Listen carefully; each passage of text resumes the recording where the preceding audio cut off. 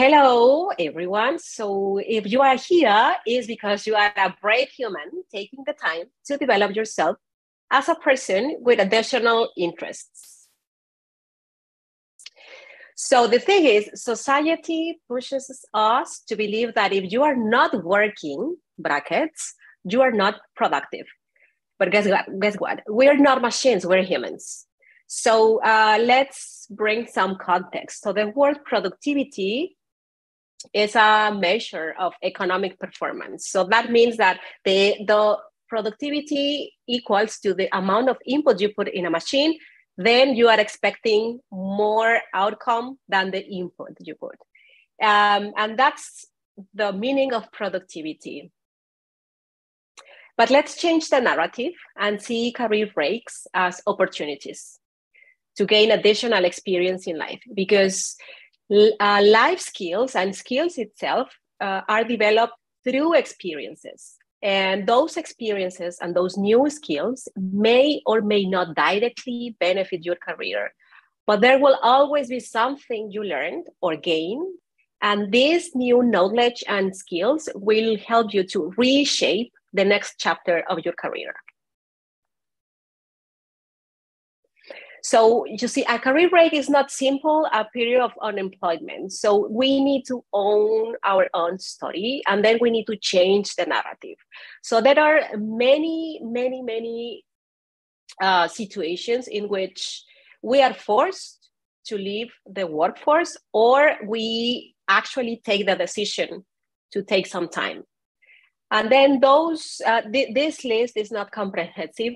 So it can be that because we are dealing with mental health problems, because we want to travel the world, because we want to do some voluntary work, because we want to study, or is it a career exploration, a new path, or probably we need to take care of a family member, or perhaps raising children, or we are recovering from accidents or illnesses. And yes, give that mom a round of applause, because I myself, I am a mom, and it is not an easy job. So success, we like and love as society this word. But success means different things, and it is okay. So success in my pre-kids life, success to me meant to have a lot of business trips, to be super busy all the time. And basically, I felt proud of saying at that time, my agenda is super full. I don't have time. What a stupid, silly me, young Keiko, right? So, but success is very different from person to person. And it is not a straight line. So because life happens, life is messy. And in reality, success has a lot of detours. But the thing is, on LinkedIn, or when we share conversations with our network, with our community, we tend to avoid the dark moments. And we only share like the peak of the success. And it seemed like it was an overnight success, but believe me, it is not. So this is my timeline of my career breaks along my professional development. So when I started working, I had what you probably call successful career development. I joined big corporations, fashion names, cosmetic names. LVMH, Louis Vuitton, Moët Hennessy, Christian Dior, Kenzo, CoverGirl, Max Factor, Natura Cosmetics. But in my personal life, I was really miserable. So like the famous song of Mariah Carey, All by Myself. So I was literally all by myself. So I had no time for my personal life.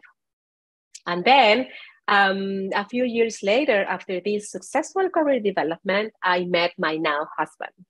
And at that time, he was living in England, and we decided to move together. And that's when I decided to take this career break.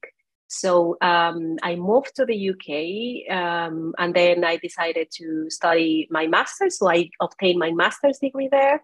And after that, we traveled the world. And it was a 3-year career break. And in my personal life, it was just the opposite. It was a life-changing moment to me. I was happier like I've never been before. And but that was my personal life. And in my professional life, on my CV, of course, recruiters couldn't see that, right? But it doesn't matter, because to me, I was having the time of my life. But nonetheless, I gained new skills. And those new skills, by moving abroad, by obtaining my master's degree, and by traveling the world, then I gained international experience, multicultural awareness. I got very good at problem solving, because when you live abroad, you need to overcome a lot of obstacles by yourself. Um, and then language skills, and networking and communication skills. So you don't realize this, but you are very good at connecting all the time and transmitting your ideas. And then we take this for granted, and we more often than not, we don't realize how much we've gained. And then we decided to return to Mexico, my home country, and I joined again the corporate world, and I had again my successful career development. And then I started working for fashion brands, Coach and Thomas Pink. And again, I did not have enough time for my personal life, because I was working. So in my contract, it was from 9 to 5 contract, but in reality, it was from 8 a.m. till 8 p.m. So I did not have time again, and I was not happy with that job. And I said, so this is not for me, right? And at that time, we were thinking in having kids. And then I said, so this is not compatible. So then I took my second career break, and it lasted for about 1 year. And that's how I joined Mom Life. And believe me, it is hard. So if you have a friend who is right now on maternity leave, or if there's something out there who is right now in that period of life, so a big applause to you, because it's not easy. If you think that moms are just laying on beds, watching Netflix and having the time of their lives, so it is not as easy as it sounds. So being a mom brings to the table a whole new skill set. It is a intensive skills development bootcamp. So you need to learn how to do time management, planning skills, so crisis management, budget management. And you need to constantly develop and evolve and learn on a daily basis, because there's no book, right? So how to become a mom. So then I thought, okay, I really miss my professional life. And this time it was not easy to join again the workforce. And then here's when I realized, like, okay, so it is okay for companies if I take a 3-year career break, because of I wanted to travel the world, and because I wanted to study abroad. But it's not okay if I take 1 year, because I decided to have kids, to raise a kid. So it was hard. And then it is when I realized that I needed to own my story. So that my mistake was to let other people create my life story. And I said, no, this is not good. So, I mean, it's my life, my story, my narrative. But again, I joined another company, and it was a really nice experience, because then I had a time to go. So the office was quite close to my home. So I had a time to go and have lunch with my then 1-year-old kid and my husband. And that meant that I had a time to work in the afternoons from home. So it was kind of paradise. And then life happens, and we're crazy. And we decided to have our second kid. And at the same time, my husband got a promotion. So we are that crazy that we said, hey, why don't we just move to a country where we don't speak the language? So we moved to Germany, to Munich, and I had my second maternity leave. And then my second kid was born prematurely at 7 months. So it was really the first year in Germany, year and a half, was really hard, not only because I needed to adapt myself to new culture, new language. I didn't have the time to learn the language like right from the beginning because I was taking care of my family and my premature baby. But still, once the family was settled, then I decided to join again the workforce. And this next step was not easy, but because I got rejected many times. One, because my lack of knowledge in the language, the local language, and second, because I did not have experience in the European market. But then when you are an expat, you have these networking events, and I used to join as many as I could. And I met my now best friend, Paula. And at that time, she was building her own company related with cosmetics, and she was looking for a person who could help her with the marketing area. And then I started working with her, but this opportunity came through networking. And then COVID happened, and I cannot. You don't need to know any details because you've lived this experience, just like me. And it was a 1-year career break. I needed to do the full-time parenting. But at the same time, this time I decided to upskilling. So then I did these exercises about my strengths and my weaknesses. So I started looking for jobs. And then I realized that, so the way they were describing these new marketing positions were not compatible with the wording that I was putting on my CV. And then I realized that I needed to upskill and then just to update my skill set. So I started studying with LinkedIn, Udemy, these e-learning platforms. But again, my new skills were that family matters more than we realize, that partners are critical to our well-being, and we need to have these open conversations with our partners about how sharing the household responsibilities is important. We need support. If we are support, when you have a partner, that means that you are the cheerleader of the other person, right? And it's two ways. And self-care is not self-indulgence. And of course, COVID made me do this introspection work.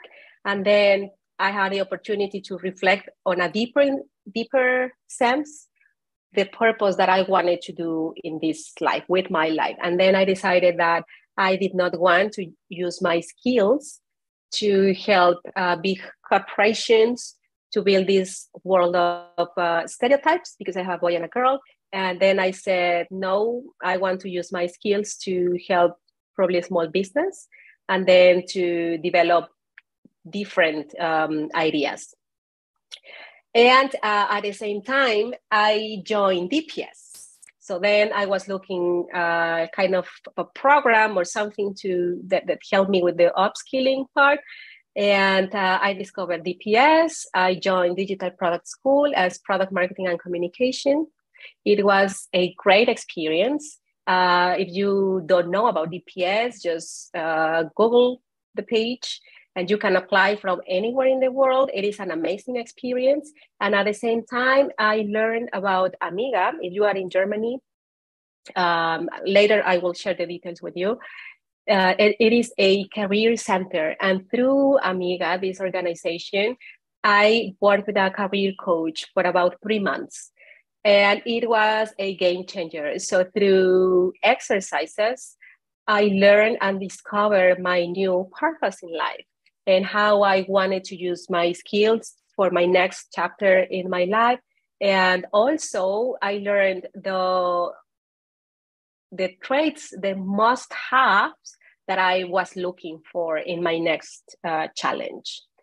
So here are my 5 tips for you. So the first one is do the work and work on your career life timeline. If you are in Germany, again, please get in touch with the Amiga organization.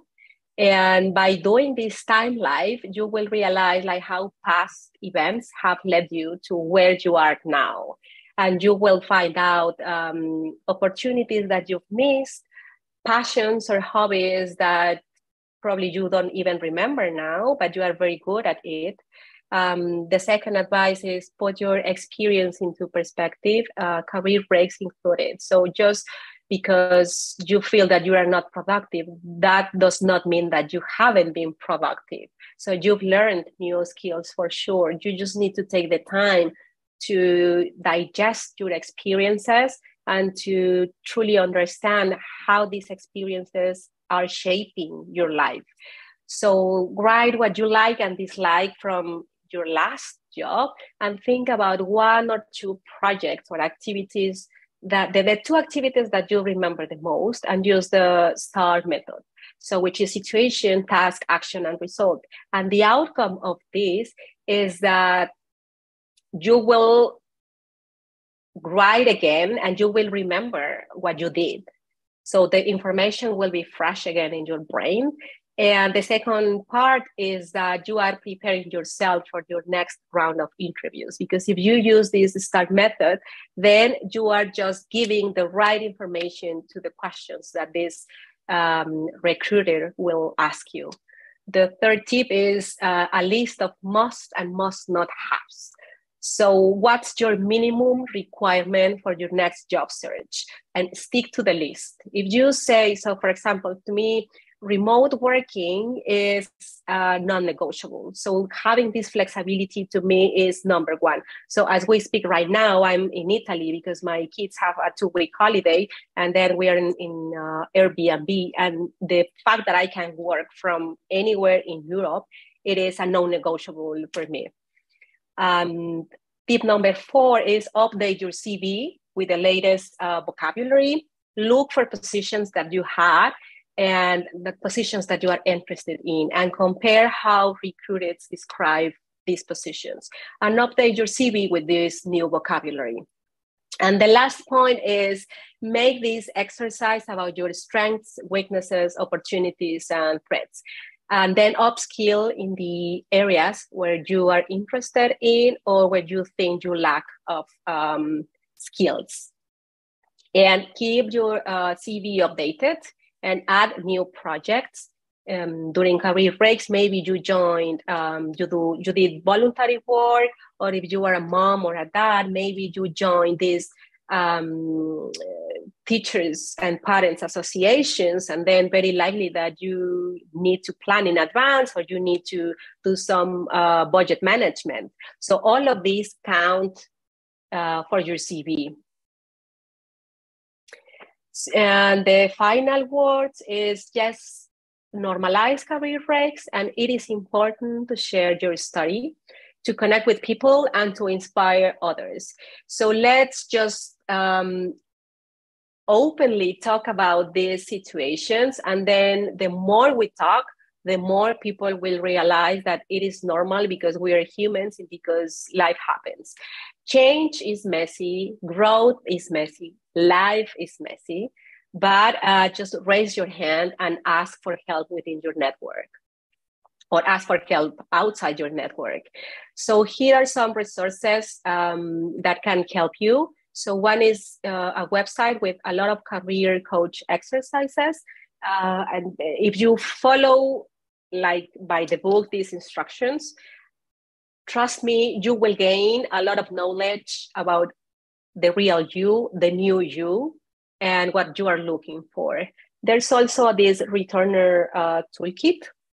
And then it was made by a British organization, and it is very comprehensive. And they gave a lot of tips give a lot of tips about how you can start your job search, how to kick off your job search.